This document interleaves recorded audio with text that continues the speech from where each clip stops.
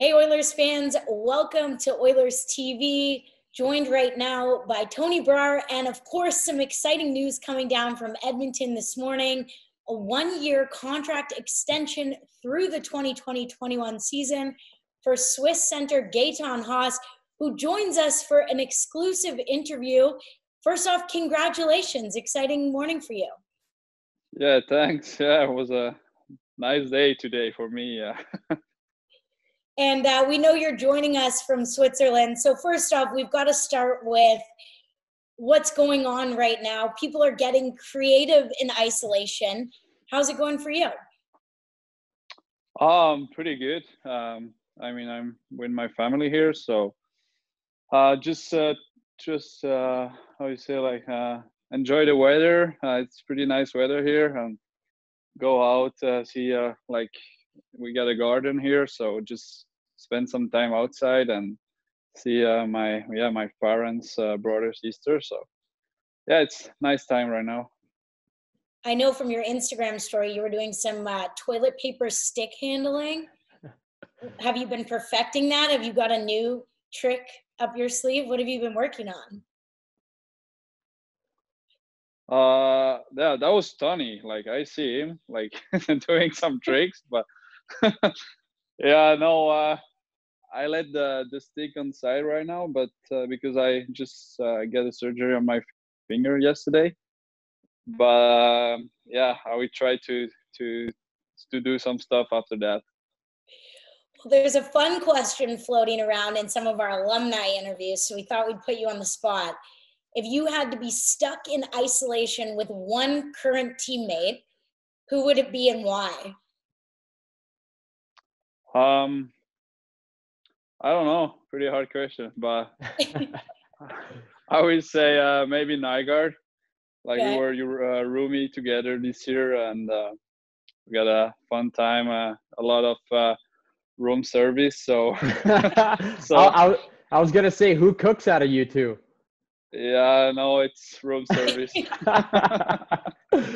No, that's great. Obviously, one of the challenges Gaetan right now is getting into routines and sticking with routines. But speaking of your routine, how have you been working out and staying in game shape to the best of your abilities? Yeah, I mean, you try to, yeah, to go run or go inline, do some stuff in the garden, but yeah, without a workout room, it's pretty hard. But yeah, just try to stay in shape and stay active, and hope everything's gonna get better soon. I know you also mentioned your surgery on your finger. Maybe take us through that process and how long that's been in the works. Yeah, actually, I just get a surgery last year in playoffs, broke my finger and put a blade inside, and yeah, the doc say, like, I have to take it away after 6 months or 1 year. So it was the right time right now to do it, take the blade away, and yeah, we can do a surgery after 27 this month in Switzerland. Before, you couldn't do it, so we just take contact with the doctor in Edmonton, coaching staff, and yeah, that was okay for them. So we just did that yesterday, and now I just happy to do that, and now I'm pretty free. No blades anymore. So How yeah, I can start to just work on my finger, and then yeah, come back. how long is the healing process for a full recovery on the finger? Oh, I don't know. I mean, probably just that the cut heal, and yeah, I don't know. Would be like probably like 2 or 3 weeks, but yeah, I mean, shouldn't be a problem to come back and play. Well, it's obviously been an exciting week for you, signing a one-year contract on Tuesday with the Edmonton Oilers to stay in oil country. Just maybe take us through the contract negotiations and how it all unfolded. Were you guys talking during the season, and what kind of led to that? Yeah, I think everything goes pretty quick.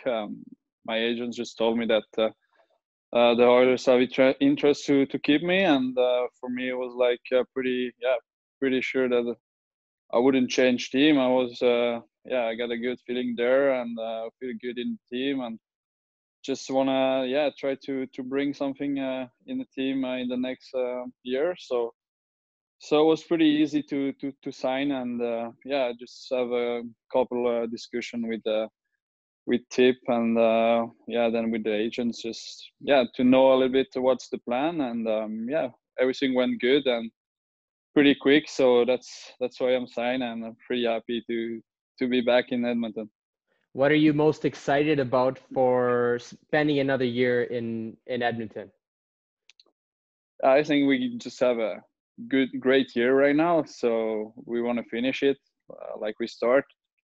And I think we get like good group, and everybody want to make something special with this team, with this city, and it's a special team. So with a lot of history, so you want to bring it back, and I think that's the goal from everybody.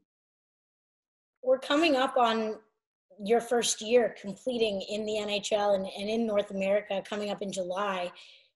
What do you think so far? What do you reflect on when you look back at, coming in July and your first experience in your first year?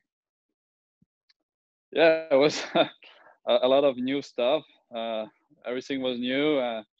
I never went far away from my hometown, so that was a pretty big trip. I mean, I came over, knew nobody, and just learn every day something and try to improve my game. And at the end of the season, I think I play almost 60 games, so that was pretty positive for me. And for sure, I want to improve my game and try to help the team a little bit more in the offense zone. But I think my game in the D zone was pretty solid. So I can start with that, and like I said, try to improve every day. What was the biggest challenge overall in making adjustments to your game? For sure, the ring. Like the ring is smaller. You don't have that much space, that much time, and everything happened pretty quick. And that's the biggest adjustment. Was there a part of it that you enjoyed the most in the difference? I think just enjoy that everything was new, and try to enjoy every day. And I mean, with 2027, you don't expect to start in the NHL your first game. So so that was that was nice time. And like I said, just enjoy every day and try to take experience with me. And now I'm happy to come back. Gaetan, it seemed like as you progressed in your first season in the NHL, you continued to find your game and find a niche and a role with the Oilers organization. What adjustments did you make perhaps in the second half of the season on your game individually that allowed you to maybe find that role? You just learn the game every day, and every day you get more confidence. You take start at practice, then you play, have some games, then confidence is coming, then you know like how the game is going. Like I mean, in Europe you don't have that much battle, and that was not a big surprise, but I knew it's gonna be hard for me to have a lot more battle than in Europe, and I just try to figure out, and at the end, as most that you play, then it's coming better and better. Now, I'm not saying that the 2019-2020 season is over just yet, because we don't know what's going to happen moving forward. But just looking ahead to next season for a little bit, obviously at the start of this season, you had a lot of things to adjust to in North America, new culture off the ice, smaller rink on the ice, so many different combinations of things. But how does coming in with experience next season help with your preparation going into year number 2? You just go there and you know what's gonna happen. Like obviously last year I came over, I have no clue. Just came. I never had like a training camp with so much player. New city, new language. Sometimes still struggling with English. So it's was everything new. Now I know where I go, and for sure it's gonna help. And yeah, like I said, confidence is doing a lot. If you have confidence, then you play better, you try more, and then you don't sink every time. And sorry, Gaetan, you've suited up on the Swiss national team on numerous occasions in the past. You have a 2018 Olympic silver medal. You have 4 world championships under your belt. You've played in 2 world junior championships. What was it like to play against your fellow countrymen this season, guys like Roman Josi on Nashville and Nino Niederreiter on Carolina? Yeah, it was nice. They helped me a lot. I mean, they were helping to me. Like if I have question, just text them, and yeah, then they just answer me. And yeah, they were behind me, try to help me them. Yeah, like the most they can, and that was a good feeling. Like you know those guys, you play with those guys, have a pretty good like world championship together, and now they were just happy for me to have the chance to go over. And yeah, it's I mean, we have a good group in Swiss team, so it's always good then to see them after the game too. What were some of the things that you maybe texted them about that you needed maybe a quick hand on?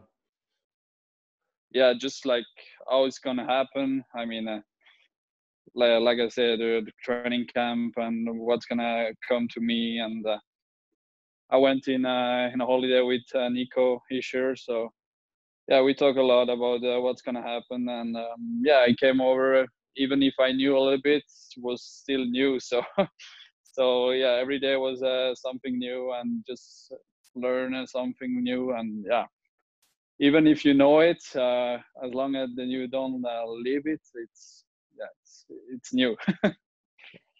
Well, you talked about the excitement of the opportunity of coming over and getting a chance to play in the NHL. How about your first goal in November versus Arizona? What was that like? And who did you call? What was your first call afterwards? Yeah, it was special. I mean,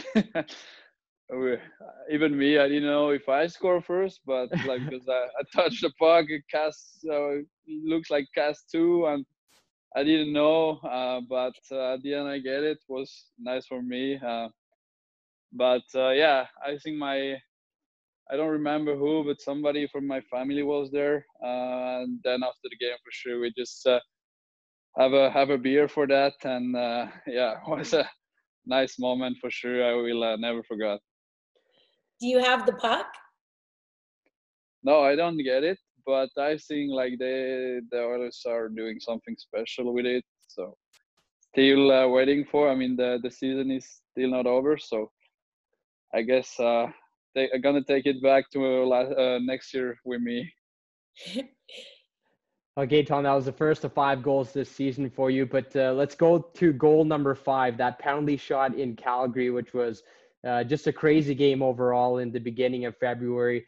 You did a big leg kick and went 5-hole on David Riddick. Is that one of your go-to moves? Did you know you were going to do that before approaching the puck at center ice? Yeah, sure. I knew I gonna do it. Yeah, I was the guy doing the shootout in Switzerland in my team, so I got a lot of shootout the last 2 years. So Yeah. so I knew this one is one of my books. So yeah, I just just went there, try it, and I was happy that he helped in the leg. Well, this is a unique moment because there's a pause in the middle of the season. Do you look back on the season and look at some of the goals? Like, did you set goals coming in, or were you just rolling with the punches in your first year? No, I didn't really watch a lot of hockey now. I just enjoy the time, try to recover the most I can, and try to put hockey on the side and then just wait what's gonna happen next. But right now, just enjoy the time back to family, and yeah, like I said, just recovery. In terms of big picture, a lot of guys have not even accomplished the things that you have with an Olympic appearance, playing on the world stage, NHL, scoring your first goal. what else is on your list aside from the obvious, winning a Stanley Cup? Are there any other goals long term for your career or things you want to achieve? Yeah, I mean, my last one was playing the NHL. Now I did it. Score a goal too. So Check. So for sure, yeah, it's a couple check, but at the end you want to win. So for sure, yeah, a big goal would be win the Stanley Cup and maybe the World Championship too. We were second, losing shootout, so it was pretty hard for us, and still hoping we can do a World Championship in Switzerland, even if that didn't happen this year, and then we can make something special. Well, you mentioned that you're a big room service guy. Who's cooking right now for you at home? Oh, I just say that's on the road. Okay. You cook at home? Yeah, I cook at home. Yeah, like Okay. I'm always cooking with my girlfriend. We do that together and try to do something good, even it's not like big. I don't know, like in the restaurant, but at least it's good for us. Awesome. And what does the rest of this week look like for you? You mean What are program you up to this week? cooking or what? Life, whatever. Oh, yeah, like tomorrow I got physio for my finger and Okay. probably try to move the legs a little bit. Yeah, then it's the weekend, so yeah, probably see. I don't know, not a lot but for sure I'm gonna find something. Gotta ask you, Gaetan, what's the go-to meal to cook right now? The what? What's the go-to meal? What's your favorite meal that you cook often? I mean, if you're a Swiss guy, you like fondue for sure or raclette. Oh yeah. But So but I got a lot the last couple weeks, so right now I stop a little bit. But I like to go on barbecue, and I mean when it's nice outside, yeah, little barbecue is always good. Right on. Well, Gaetan, thanks so much for joining us. We hope you and your girlfriend are staying thank you. safe. And congratulations once again on the new one-year contract signed with the Edmonton Oilers. Yeah, thank you. Have a nice day. You as well, buddy.